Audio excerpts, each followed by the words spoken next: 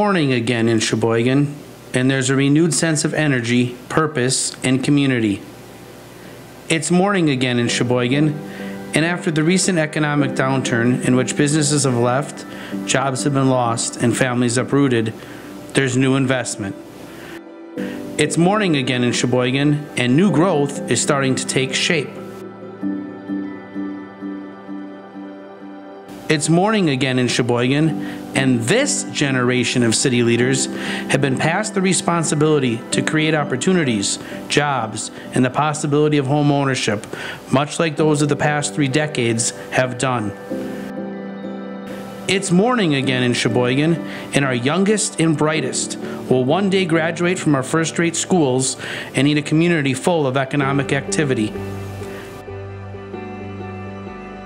It's morning again in Sheboygan, and a long-standing member of our business community is offering an $86 million investment, jobs, an increased tax base, and improved athletic experiences for our children. It's morning again in Sheboygan, and our elected leaders have a choice: to hit their snooze buttons and allow a once-in-a-generation opportunity to pass by. It's morning again in Sheboygan, and our leaders are being called to believe that Sheboygan's best days are not behind us, but our best days are yet to come.